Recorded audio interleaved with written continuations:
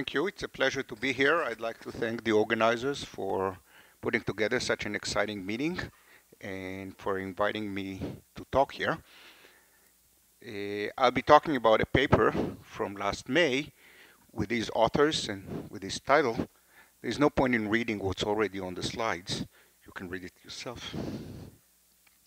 And since some of you might be as jet-lagged as I am, I thought I would give you a way to follow this talk so that you can sleep through most of it. You should pay attention to the next slide and the last two slides and for the conclusions, and in between, you can fall asleep. So the main point of the talk, well, I'll have a bunch of things that you were taught in school which I think are incorrect, so I'll mention them. The first is only slightly incorrect. You were taught that quantum field theory is characterized by a collection of local operators and their correlation functions. Well, the local operators do not uniquely specify a quantum field theory. And I put here not original because I'm not the first to say that. Line operators are also important. A good example to keep in mind, which I'll come to again and again in the talk, is an SU2 gauge theory versus an SO3 gauge theory. Their local operators are the same, but their Wilson lines in the SU2 and in the SO3 theory are different. The SO3 theory does not have Wilson line in the fundamental representation, and the SU2 theory does. And therefore, the two theories are really distinct. So that's what I wrote here. We need additional information. The additional information is the spectrum of line operators, surface operators. Toward the end of the talk, if I have enough time, I'll also give an example of a higher dimensional operator that could be important in a theory like QCD. Another way of thinking about it is that we can take the same theory. So far I talked about the theory in R4 with some operators, either points or lines. Another way of thinking about it is to place the theory on a complicated four-dimensional space. For all of this talk, I'll be in 4 dimensions, so I will not say it again. So we can put the theory on a complicated non-trivial topology and compute correlation functions. Now we don't even need to put insertions, and we can ask, how does the theory depend on the parameters of the compactification? And you can see the emergence of new parameters through the coupling to the topology of space-time.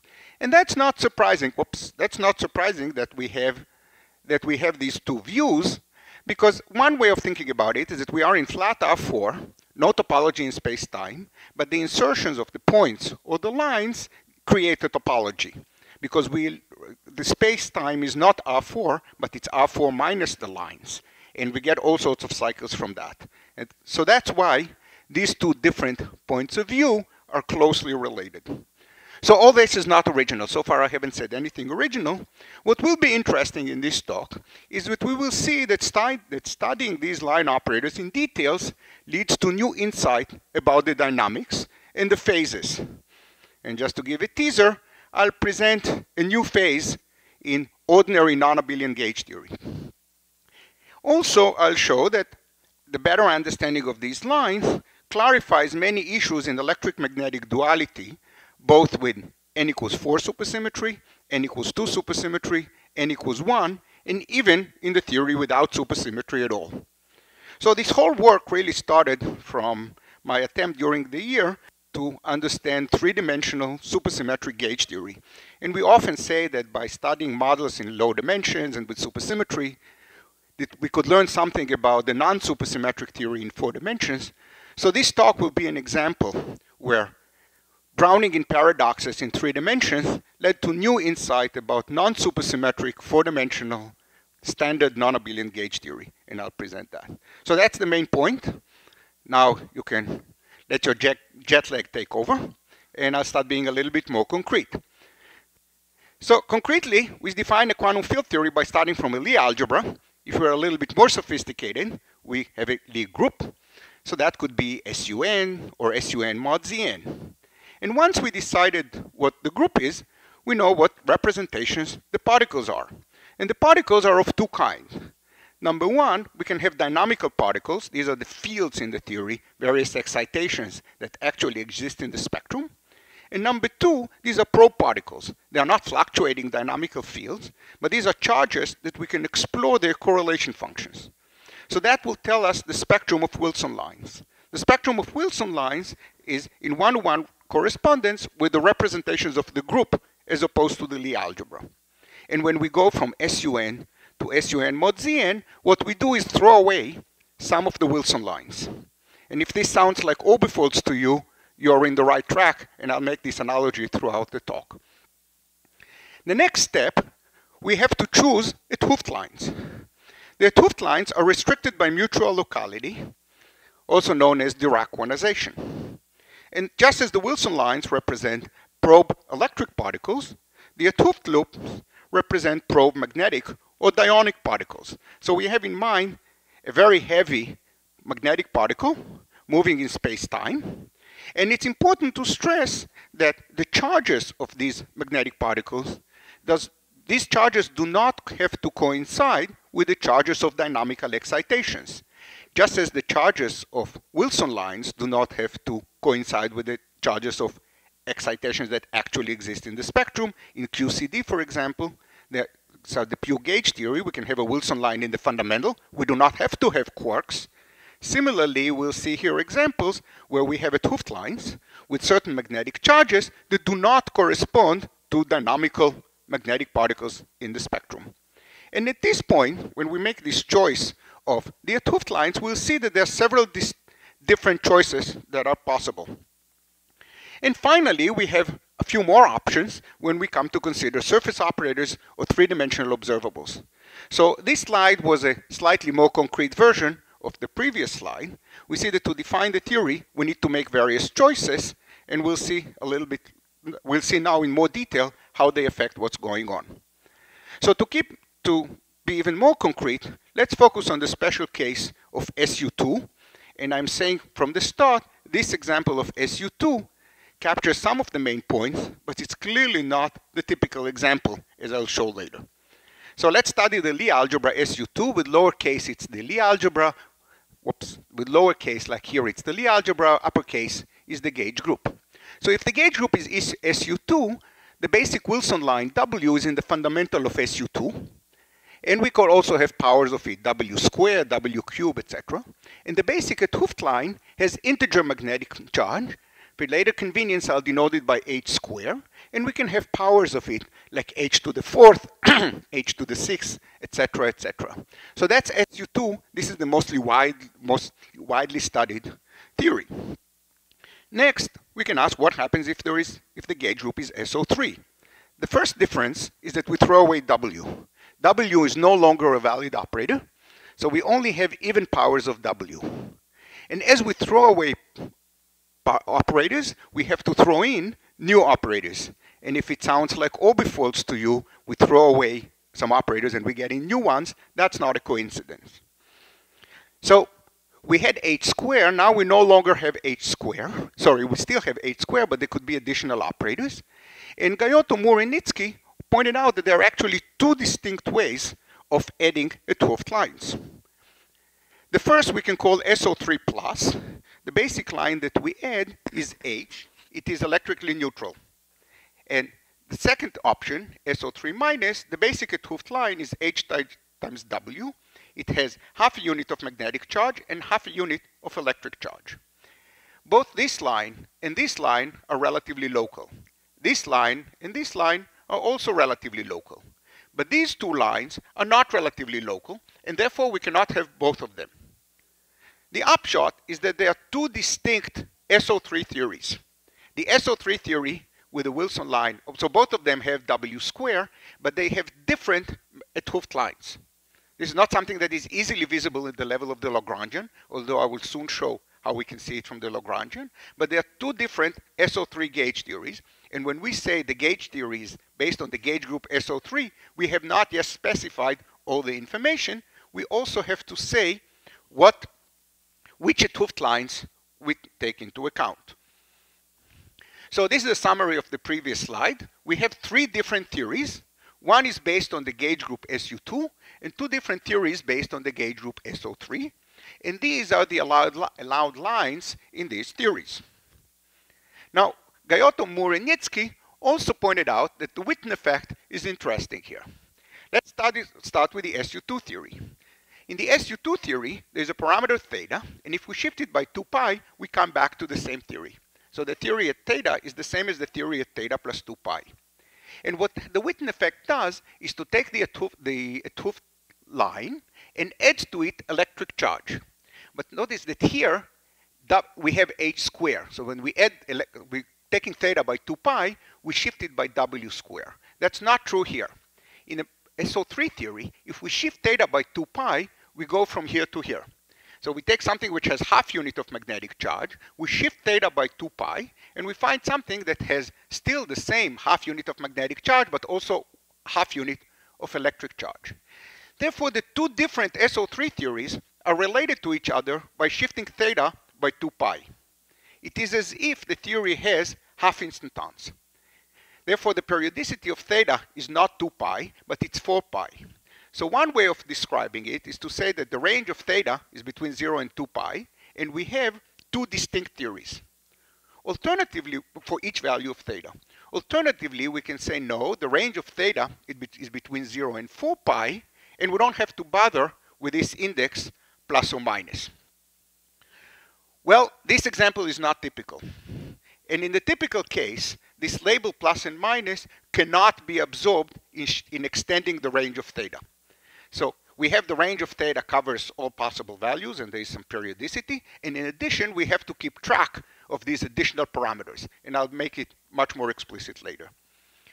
Okay, so this is kind of just enumerating theories. Let's see how this thing affects the results of a computation. How does this affect the dynamics? So I'm going to start with the n equals 2 theory. And let's start to review the SU2 gauge theory.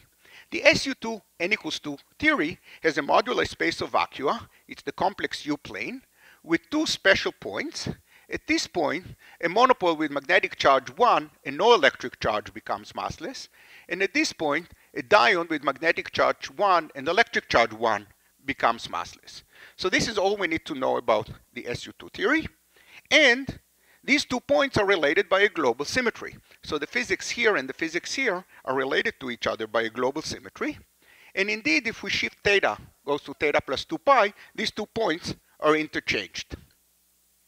Let's see how this picture changes if all we do is change it, say that the gauge group is not SU2, but it's SO3. If the gauge group is SO3, the modular space of vacua is still the complex U plane.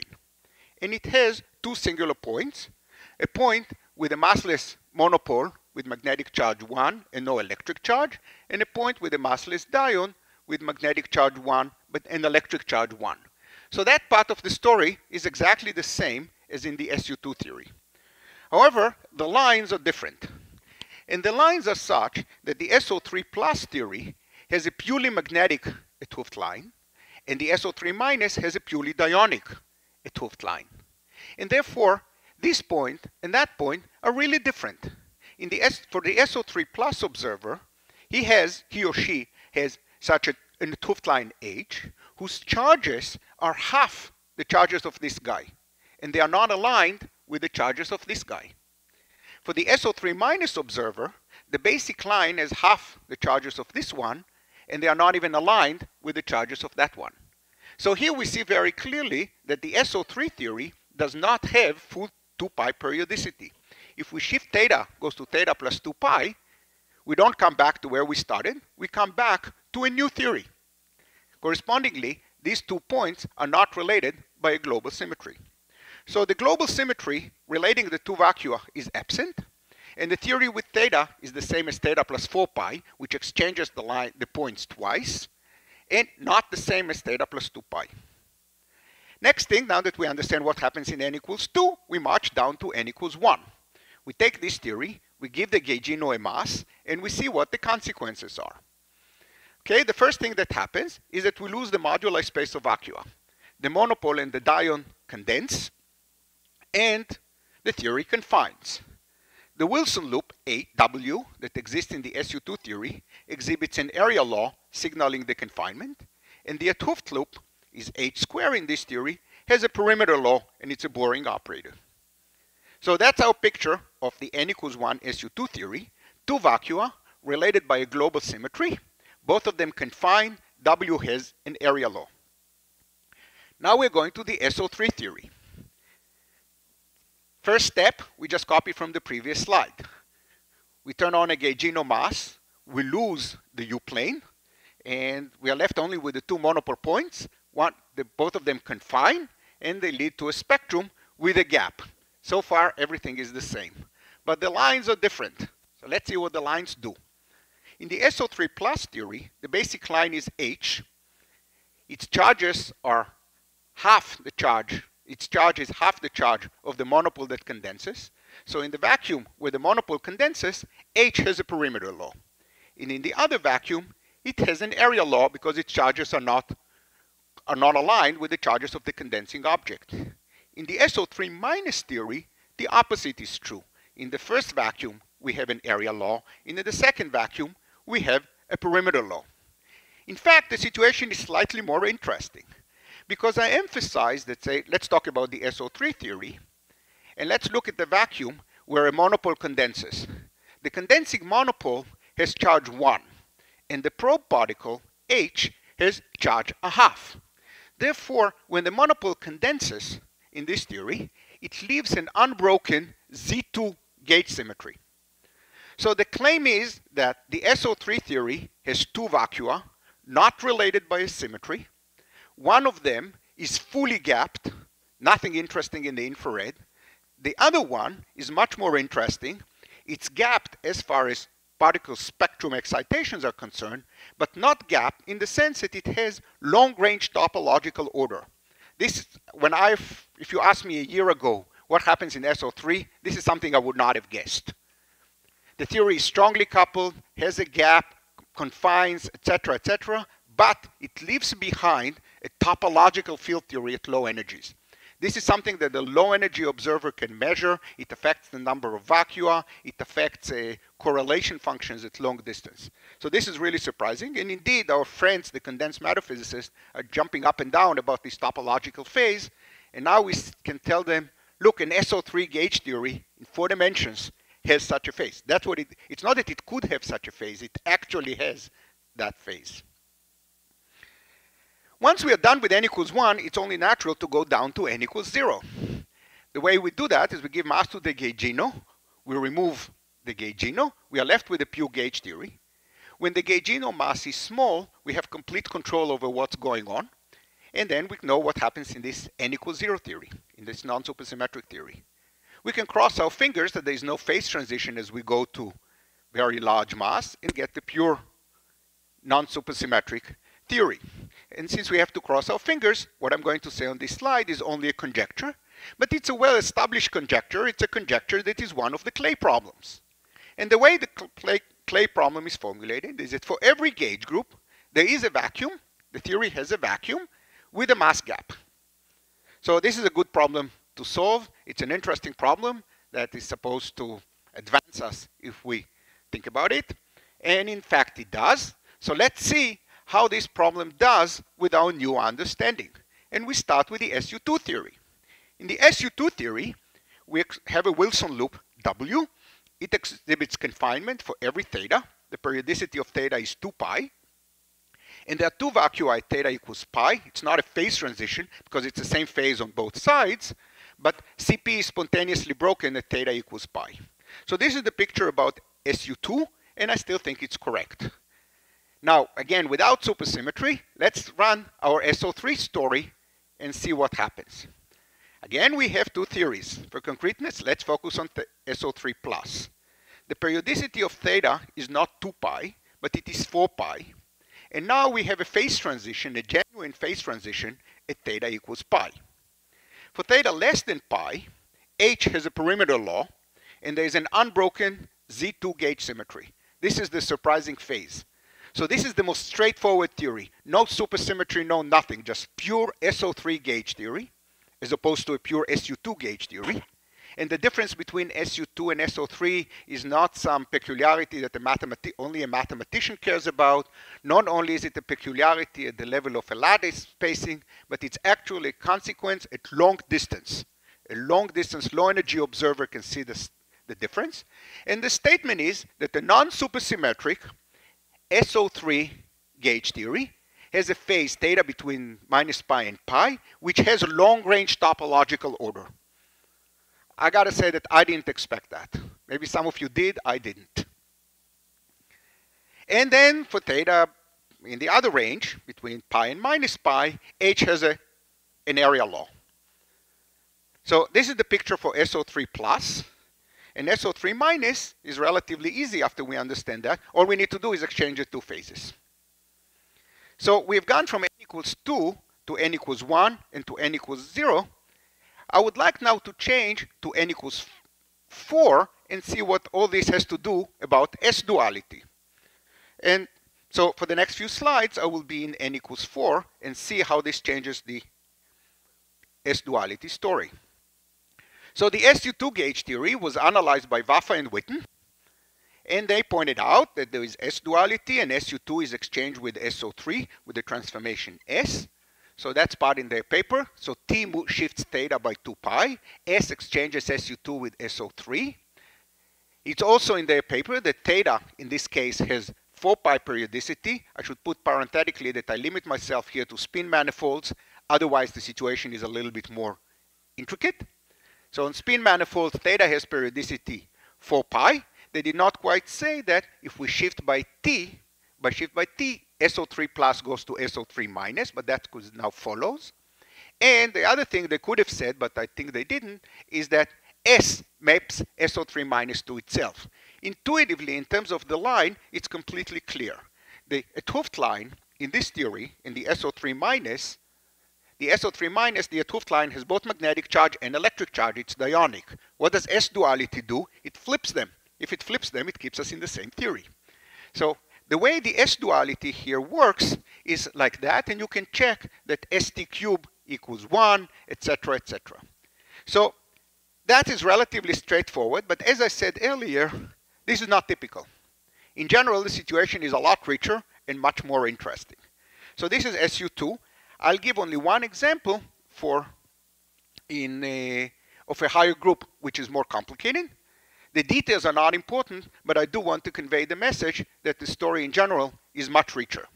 So let's take an SON gauge theory with n bigger than 3. In this case, we have this label plus or minus, and we have two distinct theories, SON plus and SON minus, and these two theories are not related to each other by extending the range of theta. So saying again, if you compute partition, you ask how are the instantons quantized in this theory, and they are quantized in units of 1. Theta periodicity is 2 pi, the way you learned in kindergarten. And we have an SON theory. You have not yet completely specified the theory. To completely specify, you also have to say what the subscript is. Is it plus or minus? Once we have that, we can start acting with S duality. So we take this theory with n equals 4, we give it tau, and we start cranking tau up to see what we find. So here is the map, which looks like it's a bit complicated, but I'll guide you through some of that. If you don't want to pay attention to the details, they're not important, and decouple for the rest of the slide. So for concreteness, I looked at SON odd.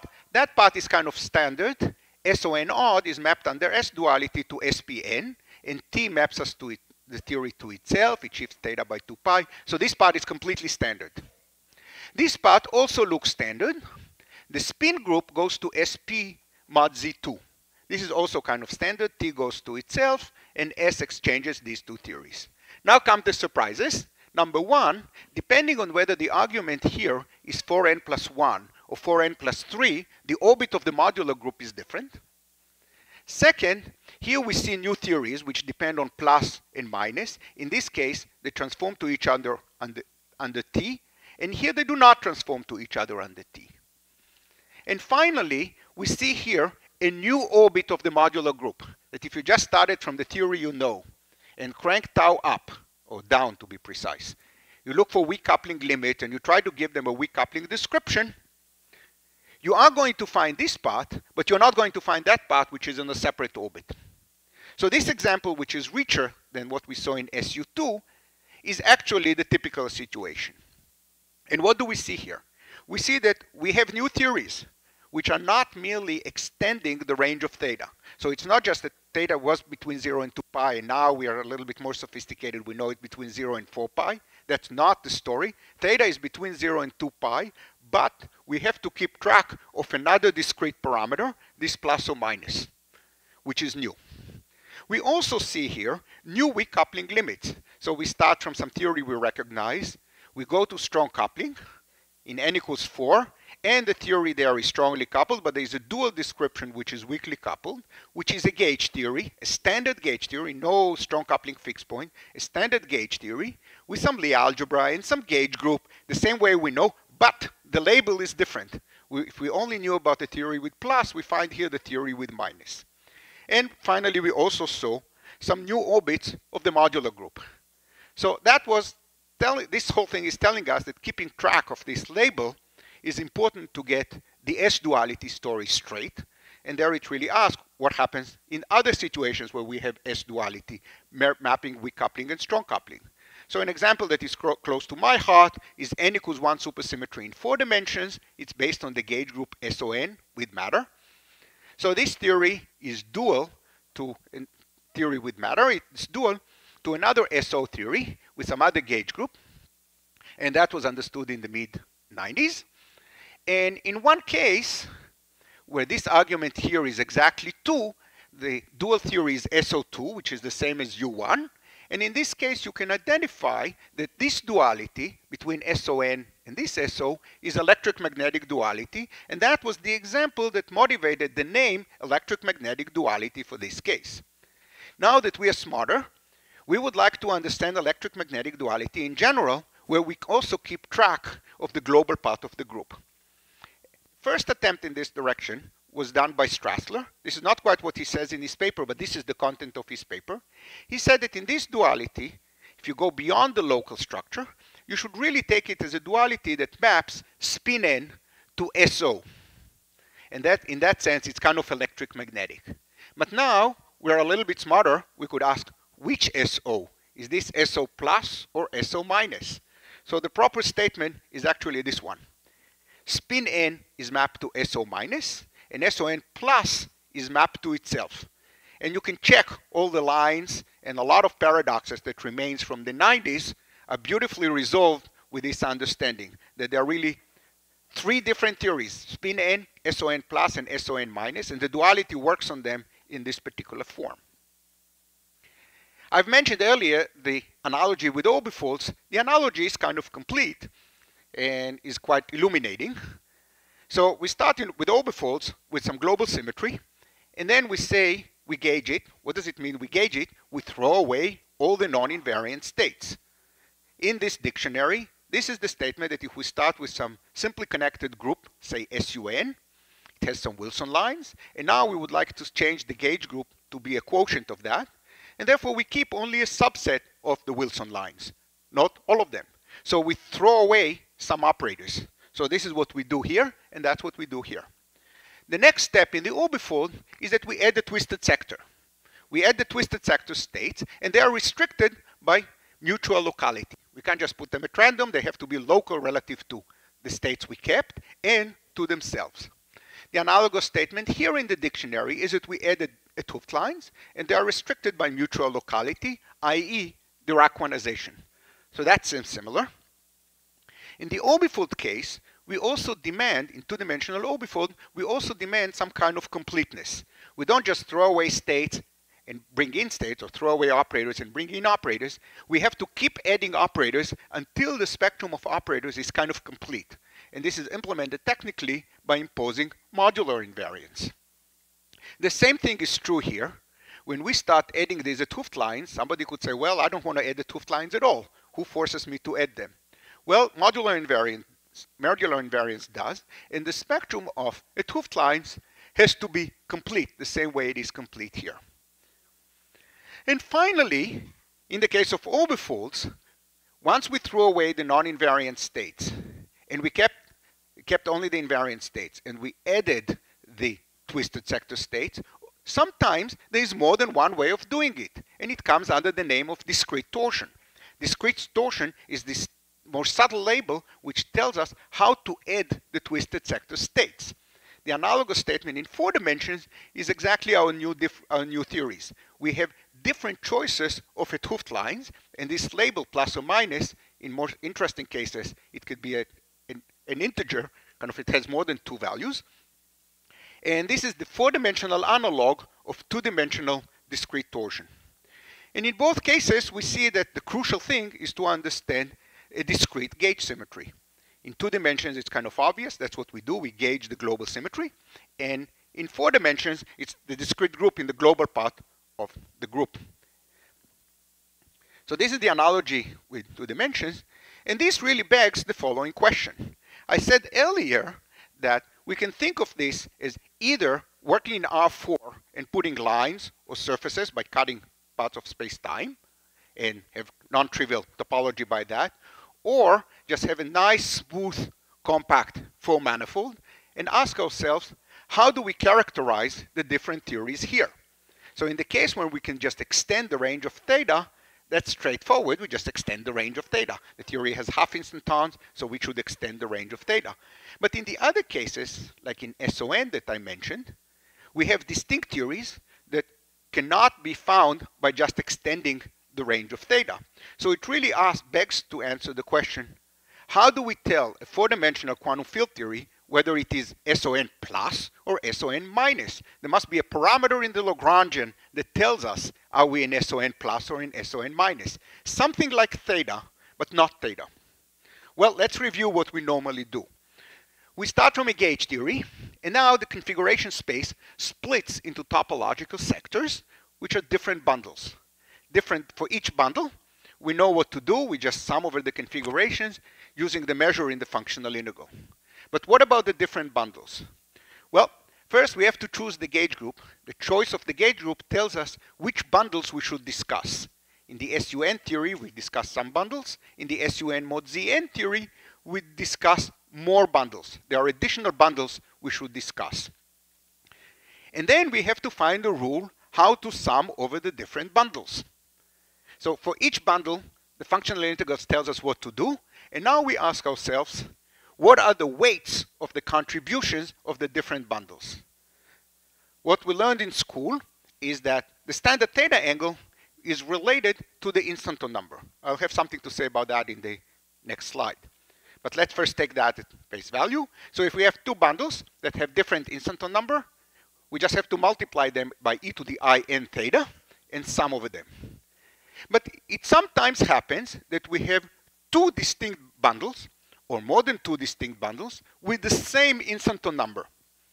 I'm looking at with the same instanton number. What should we do here? Well, here there is another parameter we can add. It's a topological invariant, W2 square of the gauge bundle, which allows us to introduce a new parameter in 4-dimensional gauge theory. Again, I was very surprised that here we are in 2013 and we find new parameters in 4-dimensional gauge theories. It's a discrete theta-like parameter that should be added in 4 dimensions, and if we do not add it correctly, we do not get S-duality to work properly. Very briefly, I would like to mention a paper I wrote in 2010 that I'm told was totally incomprehensible, but it's closely related to this subject. We talked about extending the range of theta. I'd like now to restrict the range of theta. How can we do that? We learned in school that that's not something we can do. So we can restrict the range of theta by coupling a gauge theory to a ZP gauge theory of forms, which is represented by a scalar field phi, a compact scalar field, and a 4-form field strength with a 3-form gauge potential with quantized fluxes. And as we couple it to a gauge theory, we do the following. Here is our gauge theory Lagrangian, say QCD. We take our ZP sector, it's here, and we couple them with this coupling. Now, when we integrate over phi, the integral over phi comes from here and here. You see the periods of that is 1. That restricts the instanton number to be a multiple of p. So the instanton number is a multiple of p, and that means that all the bundles in which the instanton number is not divisible by p have weight 0 in the functional integral. Just set them to 0. They are not there. In other words, this says that theta is identified with theta plus 2 pi over p. A canonical quantization way of saying it is that the state with theta and the state with theta over theta plus 2 pi over p are in the same superselection sector. We can even take p to infinity and have all the states with the same superselection sector. So intuitively, we can think of that as a discrete axion. This phi is like an axion coupling, but it acts discretely. It identified some thetas. And if I don't have time to explain more, but notice that this is consistent with locality and clustering. Usually the argument in the textbooks is no n vacua, you have to be in theta vacua because the n vacua do not satisfy locality and clustering. Well, here is a perfectly local Lagrangian that I can write down, consistent with locality and this restricted range of theta. So before I'm thrown off the stage, let me conclude. The global part of the gauge group is essential in defining the theory. SUN and SUN mod ZN, this is not some kind of an abstract thing that only theorists worry about. It actually has experimental consequences, measurable consequences. In addition, even after we pick the global part of the group, what the gauge group is, there are additional choices associated with the line operators, what spectrum of line operators we take, and there are distinct choices. And when we use these operators as order parameters, we find new information about the phase diagram, about the dynamics, and in particular, we found this peculiar phase that we understood before as Z2 gauge theory, but we found it in the low energy behavior of an SO3, standard SO3 non-supersymmetric gauge theory, which I find surprising. We also found new results about duality of gauge theories with various amounts of supersymmetry that resolved a bunch of puzzles with the way n equals 4 works, and the puzzles are resolved by keeping track of the extra labels.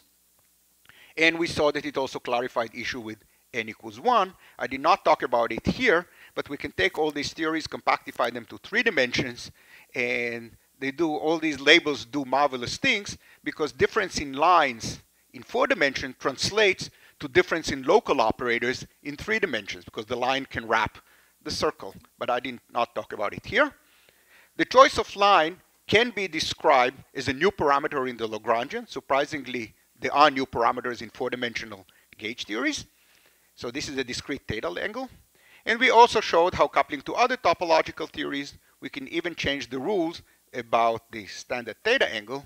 And more generally, what we see here is that we take a genuine standard local quantum field theory, couple it to a topological field theory, and get new interesting facts just from the interplay between the local theory and the topological theory. I'll stop here. Thank you.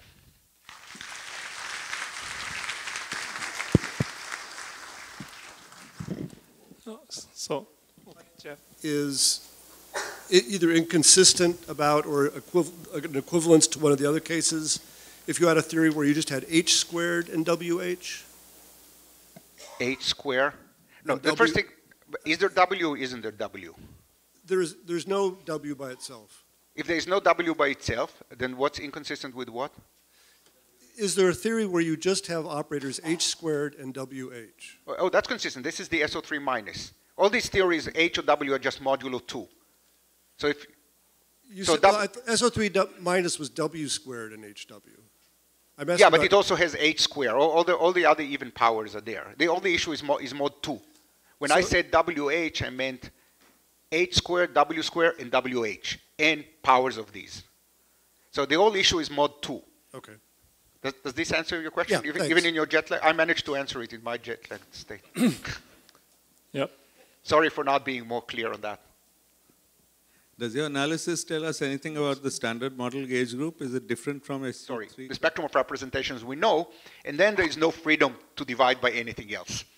So this is the product. Actually, we do divide because the quarks have integral U1 charges and so forth. So it is the same as coming from SU5. That's a quick way of saying it. Okay. You can embed it in SU5, and it's SU5 and not SU5 mod Z5, because that would have killed the 5 and the 10 bar. So for the standard model, I do not see an application. For the study of abstract quantum field theory, yes, I do. Oh, so last question. Come on. Do you envision or have you any thoughts about higher dimensional versions of the, in particular, discrete parameters for ADE 2,0 theories? I certainly did. Well, ADE is the 2.0 is already puzzling for many reasons. like if you have SUN, it's not clear what you mean as opposed to UN. So it's already puzzling there, and there are different points of view about what the right attitude to this question. And well, since you asked the question, in 5 dimensions, you found a discrete theta parameter associated with pi 4 of SU2. So this is a cousin of it, except that it's different. Yeah. So this is an example of in high dimensions. Having said that, I would like to add that if the gauge group is disconnected, for example, ON, you can also have non-trivial W1. So you could add W1 cross to the fourth, or W1 cross W2 cross W1. And there are all sorts of other things you could do. And in 4 dimensions, we didn't analyze them, but in 3 dimensions, they lead to all sorts of marvelous things that I didn't have time to talk about, but hopefully the paper will come out soon. All right, thank you.